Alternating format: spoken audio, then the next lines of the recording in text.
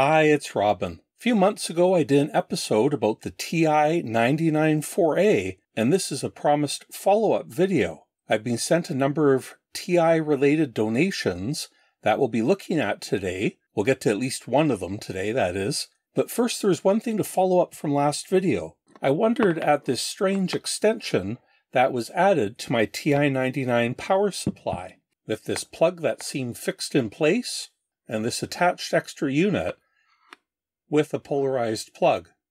Thanks to several commenters, especially Todd Moore, who pointed out that this was part of a safety recall. It was from March 1983, release number 83-071, and just some highlights.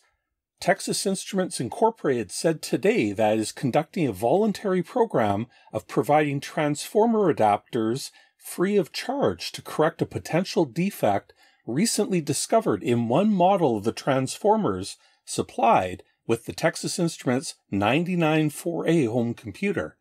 Over 400,000 transformer units are involved. The company reported it had found by laboratory testing that there is a remote possibility that failure of the transformer could result in certain metal parts of the computer console, could that be the metal case itself, becoming electrified, thus presenting a possible shock hazard. And it says Texas Instruments is also instituting a green safety check label for easy recognition by customers that the transformers in inventory at retail stores have been inspected and modified as necessary.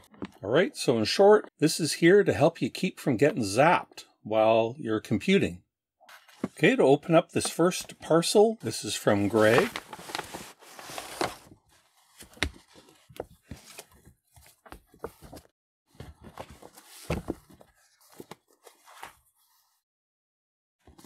We got 4 books from Greg, and Greg's included a note here. Hi, Robin. Thank you for accepting these books for your collection. Well, thank you for sending them, Greg. I'm excited to be able to find such a great home for these childhood books. All the best, Greg Pettigrew. Okay, so thanks, Greg. Sorry it took me so long to take a look at these. It was actually much earlier in 2021 that Greg sent these to me. So I don't have any of these in my collection. Compute's first book of TI games, 29 action and learning games, including the best from Compute Magazine, plus many never before published. On the back cover here, it says 14 of them are never before published, and 16 of the best games that were already published in Compute Magazine, including Super Chase, Joystick Drawing, Mystery Spell, and Mosaic Puzzle.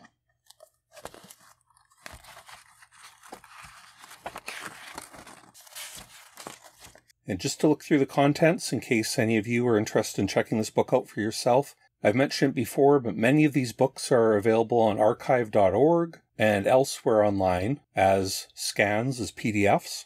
Programming the TI, special features of the TI, hints for game programming, specific programming techniques, maze generator, Charles Bond. And then it's divided the games into different categories: maze games, chase games, old favorites, I guess like kind of like board games, puzzle games, thinking games, creative games, scrolling, action games, extended basic games. That's an add-on cartridge for the TI that improves the built-in basic quite a bit. And then some appendices. An overview of the features of the TI. Hints for game programming, and some specific routines about printing a message on the screen, using the arrow keys to move. Split keyboard, in case 2 people are playing on the same keyboard. How to read the joysticks. Reading 2 joysticks. Random numbers, timing, dice, and a maze generator. And then, of course, most of the book is these type-in listings. Looks like a very interesting book. Next, 36 Texas Instruments TI-99 4A programs for home, school, and office. That's a long title. A handy collection of 3 dozen ready-to-run programs for businessmen, teachers, students, and hobbyists using the TI-99/2 home computer, Compact 40 computer, TI-99 4A home computer, and other Texas Instruments personal, home, and business microcomputers. Have I even heard of the TI-99-2 and the Compact 40? Interesting. And on the back cover, these programs will run on other popular computers with only minor modifications to some program lines. With slight changes, use these on Atari 400, 800, 1200 XL, Apple II, IIe, 3, and Lisa, getting into some kind of obscure computers there, TRS-80 models 1, 2, 3, 12, 16 color pocket. I don't think I know what the 12 or the 16 are. Commodore VIC-20, lowercase VIC-20/64, Timex Sinclair 1000, 2000, ZX81, Spectrum, Micro Ace, Sharp, Casio, Panasonic, Quasar, Aquarius, Hewlett-Packard, and other microcomputers using the basic language. Funny how many of those computers are quite obscure. By Len Turner. The Texas Instruments microcomputers are among the world's most popular systems. In fact, the TI-99 4A probably is the all-time best-selling home computer to date. And this was published in 1983, but I've heard that claim before as well, that sometime around 1982, 1983, the TI-99 may have been the best-selling computer, at least in the US. And again, the programs are grouped into these different categories. Programs for home, like horoscopes, poetry writer, high and low bowling score. Programs for the classroom, foreign capitals, math flasher. U.S. presidents. Okay, I gotta check if they fix that typo in there. Okay, it is U.S. presidents on page 65. Presidents. They made it more inclusive here. Programs for the business person. Elsewhere it said businessman, didn't it? Yeah. Oh, for businessmen, plural. Hourly wages, unit price, executive decision maker. On page 96, let's see how that works. Stumped by a toughie, got one too hot to handle alone, need help with major decisions? When there is no other way to decide, punch up this quickie and get a definite yes or no. So it seems to choose a random number, probably between 0 and 999. And that just checks if the random number is greater than 499. Then it jumps ahead. So it prints no or yes. Then it loops. To make another important decision, press enter. It's an awfully long program listing to just print yes or no. But TI-99 Basic is not brief. And next is 101 programming tips and tricks for the Texas Instruments TI-99 4A home computer.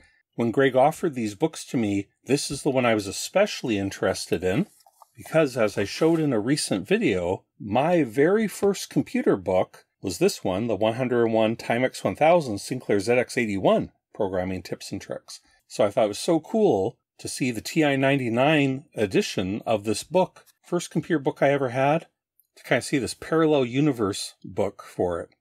So here in the Timex 1000 book, this program Drawing Sketches on page 23. So in a recent video, I typed this short program in to my Timex Sinclair 1000, and we found that it was less than optimal. I made a few changes to it. Even in such a short program, this was not optimally programmed. There's like a redundant plot command. And so if you're interested in that, watch that other video. But what I was really curious about was whether this book would have an equivalent of that sketching program. And if it does, I want to type that in today. So again, these 101 programs split into sections like fun and games, text on text, Gee Whiz, Number Crunching, Money Matters, 101 Little Programs, Colorful Graphics, and I'm hoping in here, Box the Screen, Moving Illusion, Super Moving Illusion, Giant Clock Exercise, Aztec Art. Some of these sound pretty interesting.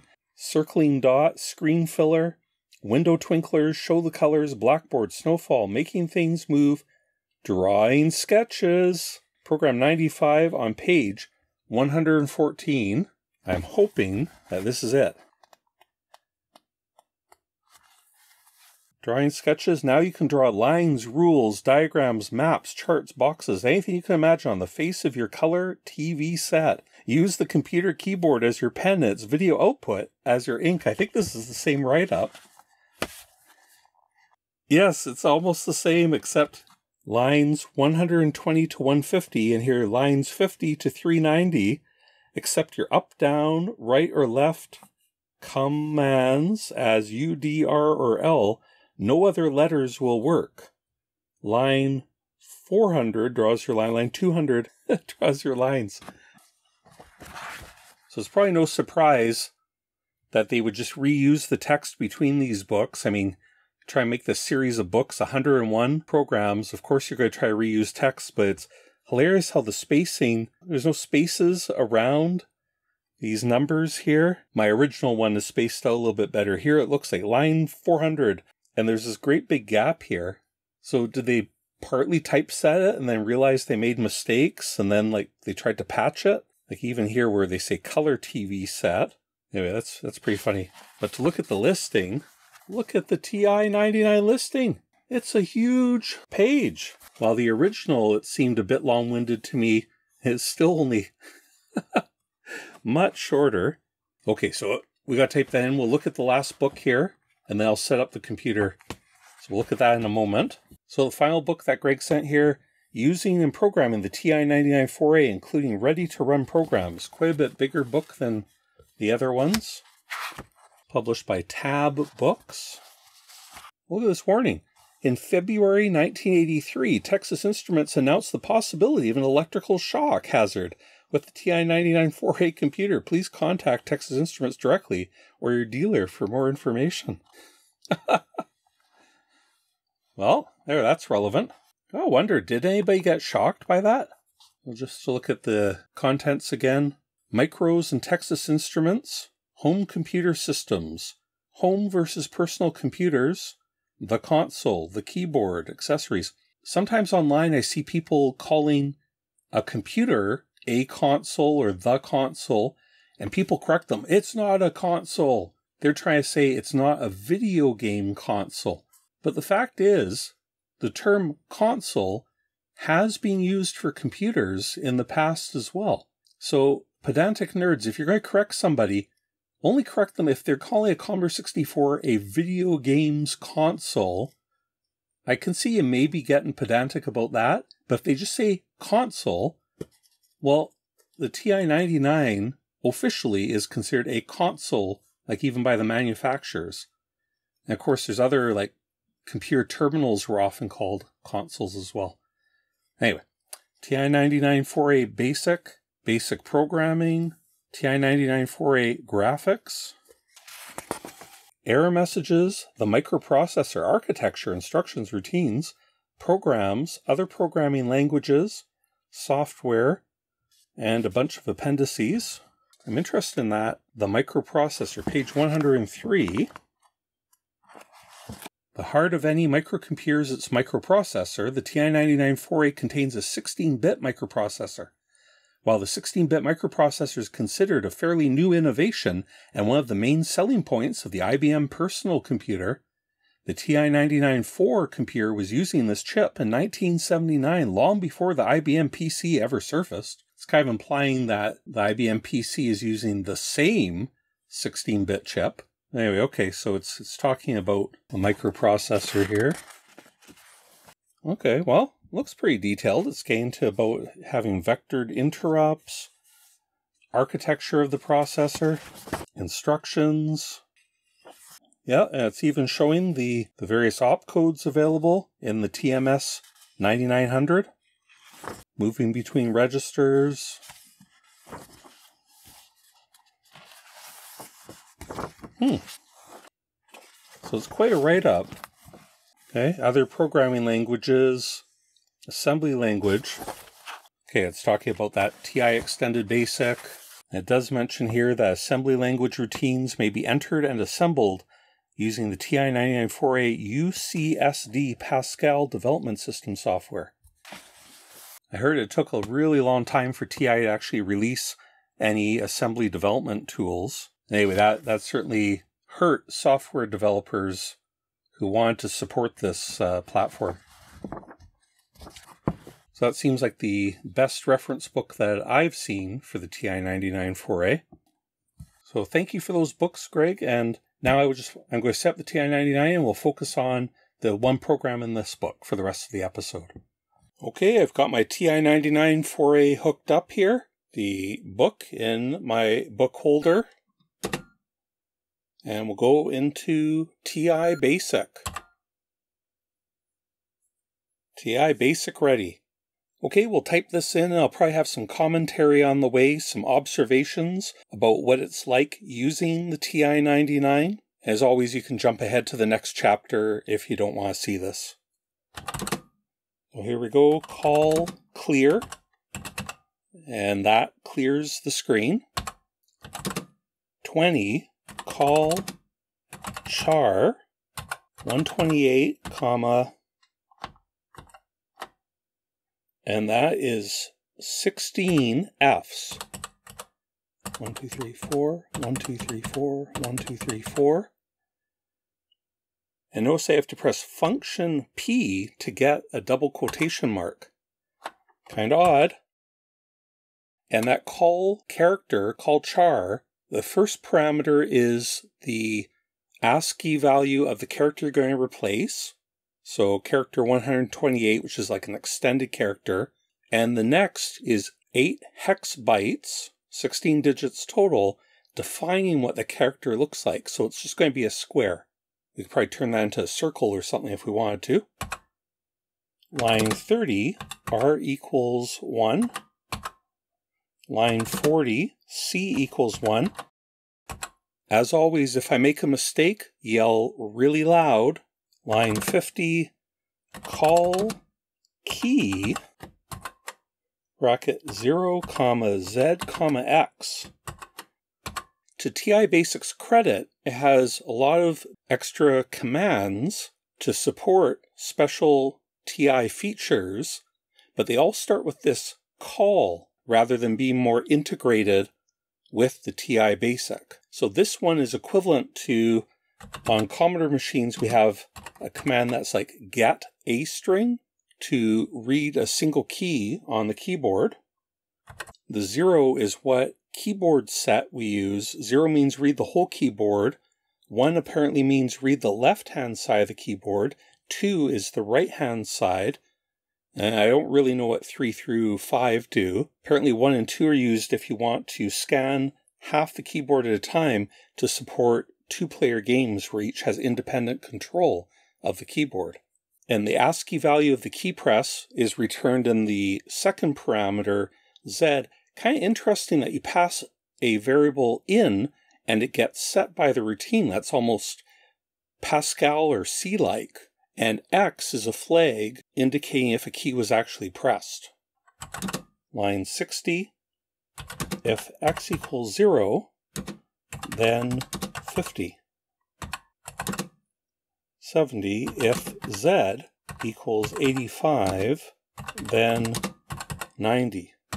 Line 80, go to 150.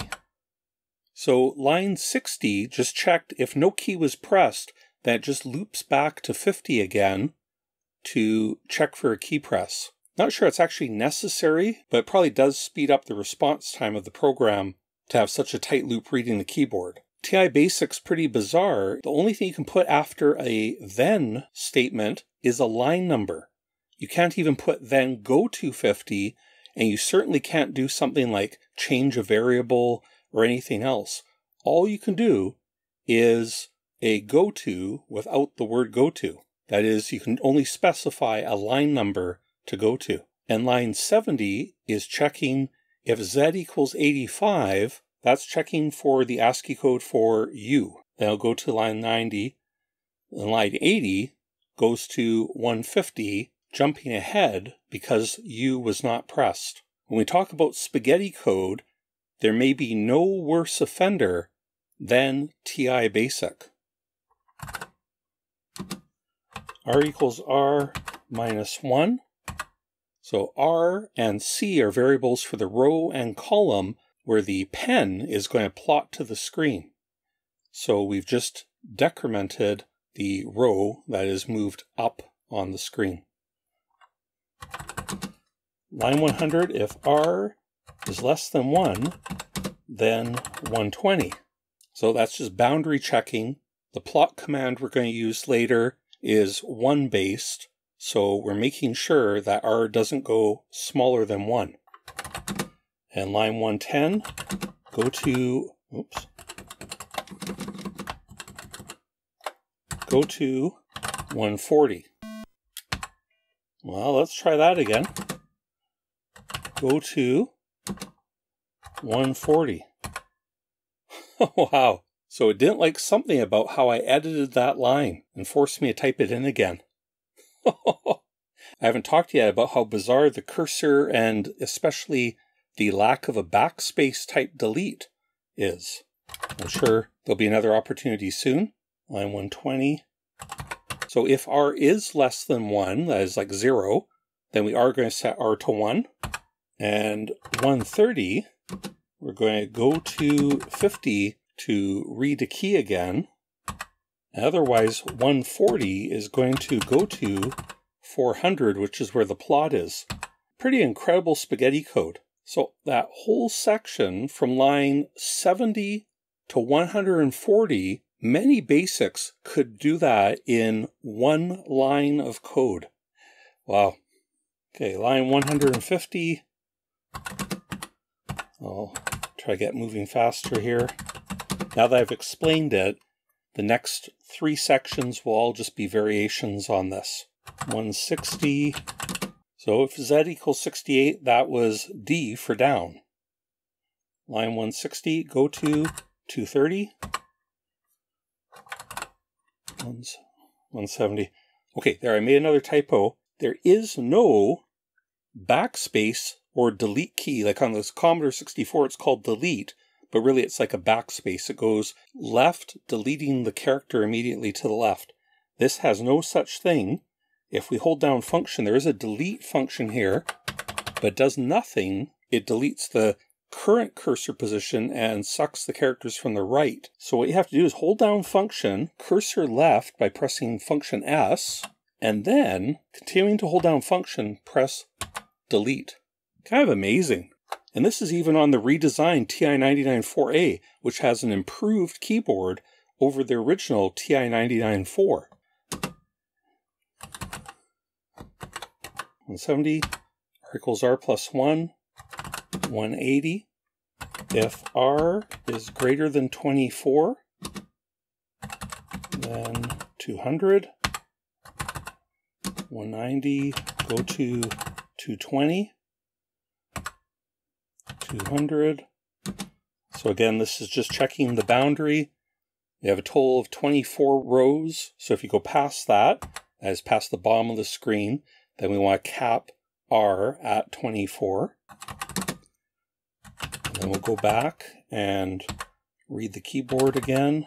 We'll go to 400, 230. If Z equals 82, okay, that should be ASCII for R to move right, then 250.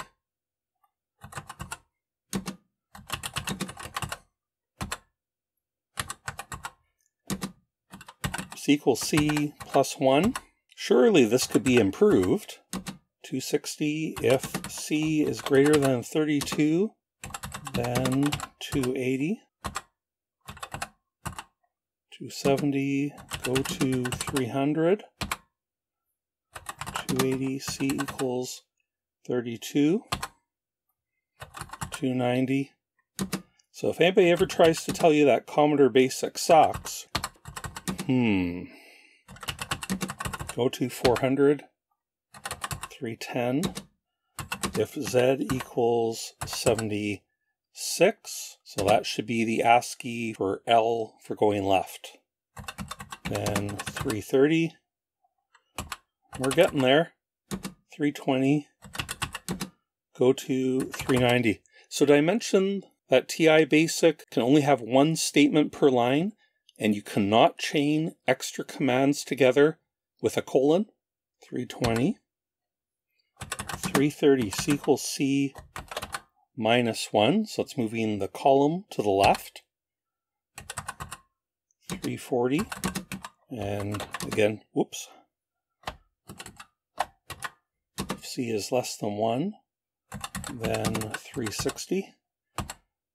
And now we're checking for that boundary again. 350, go to 380.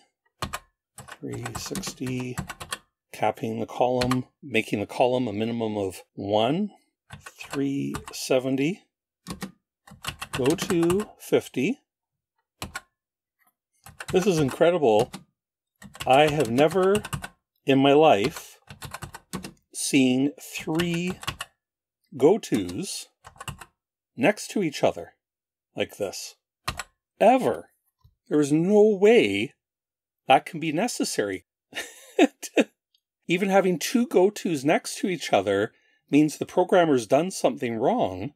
The only way for line 380 is to be executed is to go to 380, and all it does is go to 400. So line 350 there should just go to 400 in the first place. There's absolutely no reason for even 2 go-tos in a row. Never mind 3. Okay, finally, something different. Line 400, call hchar, and this is like a plot command, r at row and column, and then you tell it what character you want to plot there. 128 is that character that we defined. It's just a square. And finally, line 410, go to 50. Okay, did I make any mistakes? If I did, you didn't shout loud enough. I didn't hear you. Run, let's see if it works. Okay, nothing on the screen. Right? Oh, that's working. Down. Left. Ooh. Down. Right. So it seems like the boundary checking is working. Up. And left. Yeah, for whatever reason you can't get down to the bottom of the screen there, where the top and the bottom columns seems you can't plot to them. Anyway, that seems to be working. 1, 2, 3, 4, 5.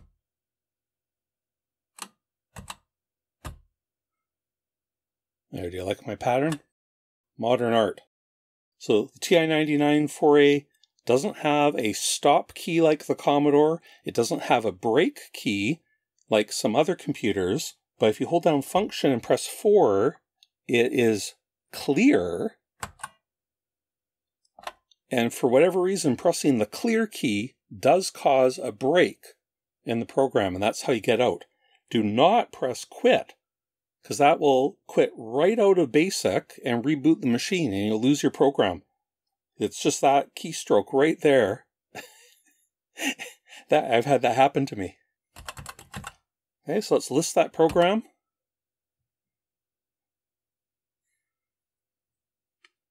So there, line 10 scrolling off the screen now. That is incredible. 41 lines of code for that. So we must be able to improve that, right? So if we list up to line 150, let's get rid of some of these lines. For example, I think line 60, we don't need at all. The only sacrifice will be that the program will run slightly slower because more of the code will be executed. I don't think that's a big deal. Now, like I was saying, lines 70 through 140, I wish I could move the cursor around like on the Commodore, but as you see, if I hold Function and E to cursor up, just like pressing a new line, that's unfortunate. So lines 70 through 140, it checks for pressing the U key, and if it is pressed, it decrements R, and then it boundary checks it. So if it's less than 1, it gets set back to 1. But a lot of the extra lines of code are all this silly extra go-tos, in my opinion.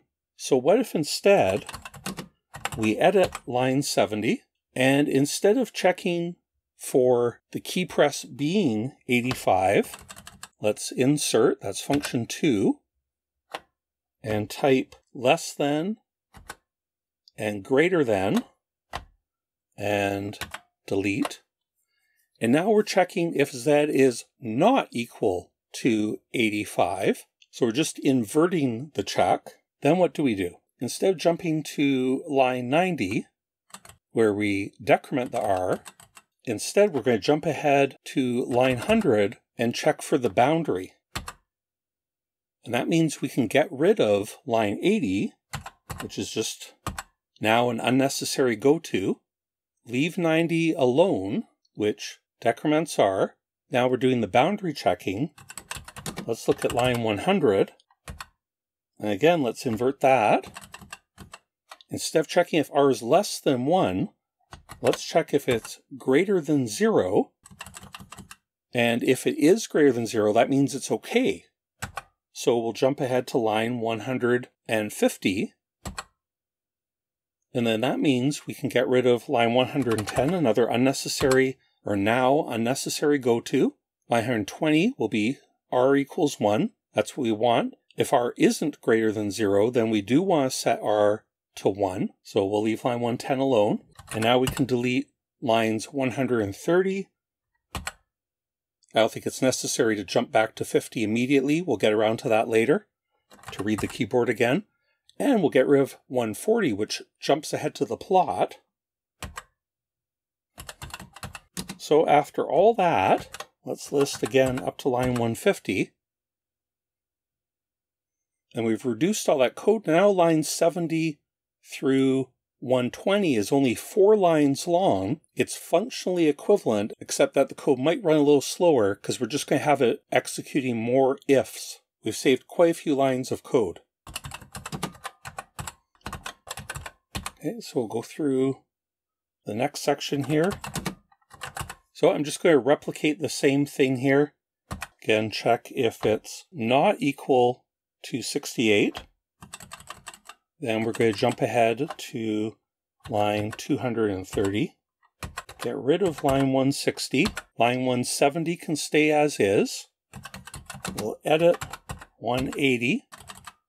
And again, we're just going to make it the opposite comparison. Instead of checking if R is greater than 24, we're going to check if it's less than 25 and go to line 230. And now we can get rid of 190. We'll leave 200, get rid of 210, and get rid of 220. Now we'll go from 230 through 310.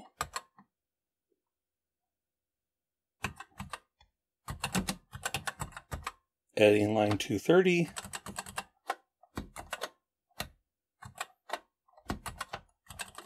If says not 82, then go to 310. Delete line 240 by just typing in the line number. 250 is fine. Edit 260.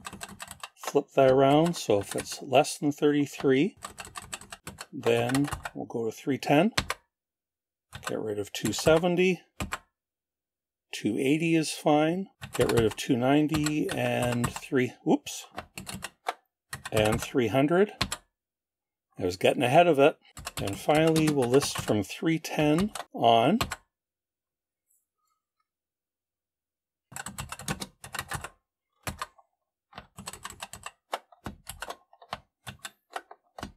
Same deal, check that's not 76. And go to 340. Get rid of line 320. 330 is fine. set it at 340. C is greater than 0, then go to 400. We can just plot. Get rid of 350. 360 is fine. Get rid of 370, all those goofy go-tos. 380, 390.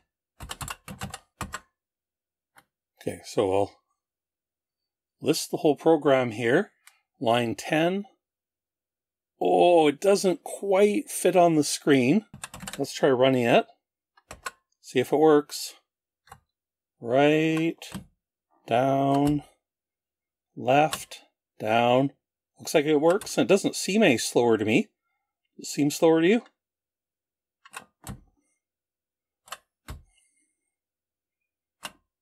Okay. So I'd say that's a success, but I really want to get it on one screen. And the way we can do that is just deleting line 30 and line 40, where we define R and C each as 1. So lines 100 and 120 are the reason we can get rid of those lines, because we're checking if R is not greater than 0, then line 120 is executed, and we will define R as 1. And the same thing happens for C. At line 340, we check if C is greater than 0, then we jump ahead to 400, but otherwise C is set to 1. Like other basics, if you start using a variable without defining it first, it's assumed to be 0.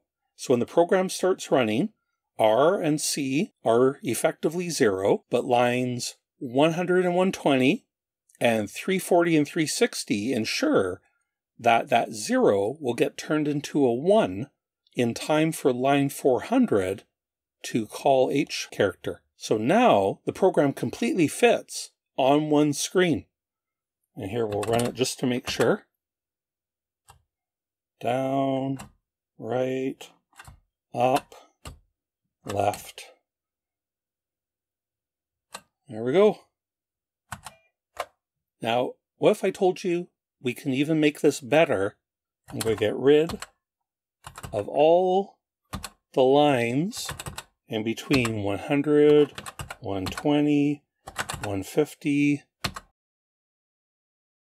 310. Is there an easier way of doing this?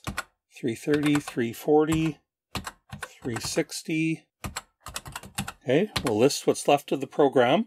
So we've left the setup, lines 10, 20, and 50, and the plot and loop, 400 and 410. Well, if I told you that we could just add 2 lines now, and this program would work just as before. Here we go. Line 70, R equals R minus Z equals 85 times R greater than 1 plus Z equals 68 times R is less than 24 minus R equals 0. Okay, we've just now made it do all the rows up and down and boundary checking and eliminating needing to define R as 1 at the beginning of the program. By the way, I'm trying to keep the same line number system as the original, so it's easier for us to look back and see what it's the equivalent of. So line 230, we'll just do exactly the same idea. Z equals 76 times C is greater than 1 plus Z equals 82 times C is less than 32 minus C equals 0. List the program. Okay, I think it's good. We'll run it to prove it, and then we'll talk about how it works briefly. Down works, right works, up works, the boundary works, right, Go all the way down. Left. Okay.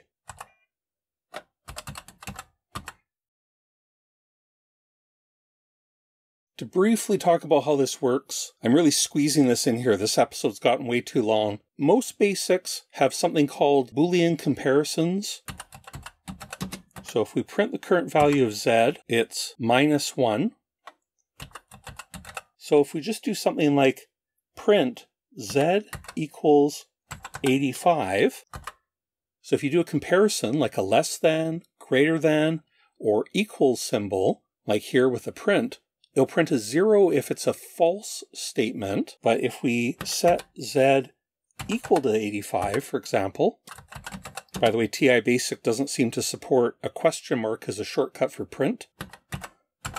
Now if we print Z equals 85, now that we've set Z equal to 85, we get a -1. A -1 means true. 0 false, -1 true. So we can use that fact. If we look at the new line 70, we're just saying R equal to R. Z is what key we're currently pressing. If it is equal to 85, then this clause here inside these brackets is equal to -1. And over here, we're checking the current row. If it's greater than 1, then this clause evaluates to -1.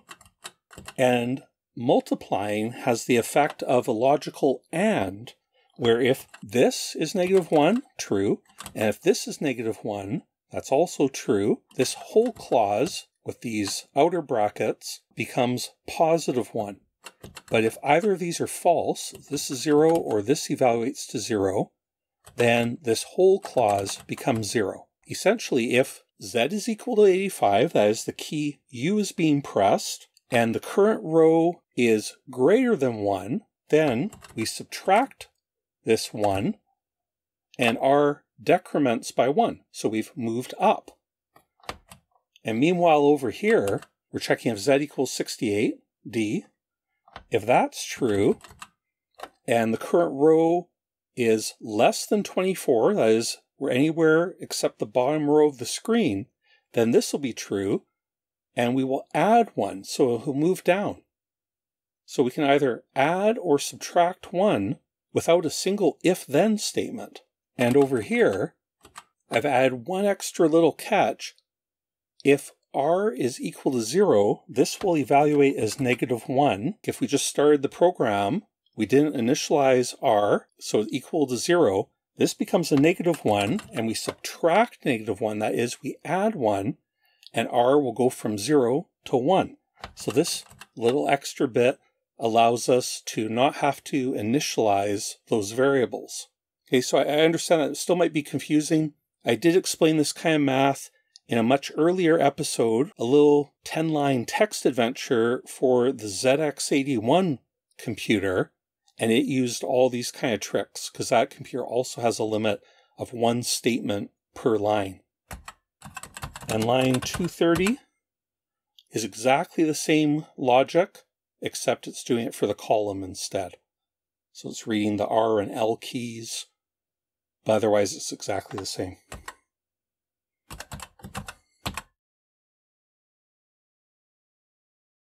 So do any of you have a way of making this program even shorter? I suppose line 20 could be eliminated if you don't actually want to square. Otherwise, I think everything's necessary. I guess you don't have to clear the screen either, but then it's ugly. You're taking away a little bit of functionality then. So I hope you found that as fun as I did. Thank you again to Greg for all these excellent books. Especially excited to see this favorite old program of mine that I grew up with literally since I was about 11 years old. I've loved this little program, and to see it on the Texas Instruments, on a computer I didn't really experience as a kid, it's been a lot of fun. I don't mind all these limitations. They're kind of like a fun challenge to me. Now, if somebody was to say, oh, the TI is so good and the Commodore sucks or whatever, well, I might argue with them about that. But my goal isn't to establish what computer is best or whatever.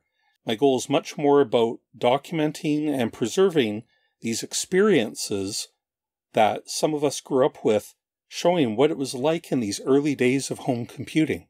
Thanks to my patrons that support my work on this channel. Thank you for watching, and we'll talk to you next time.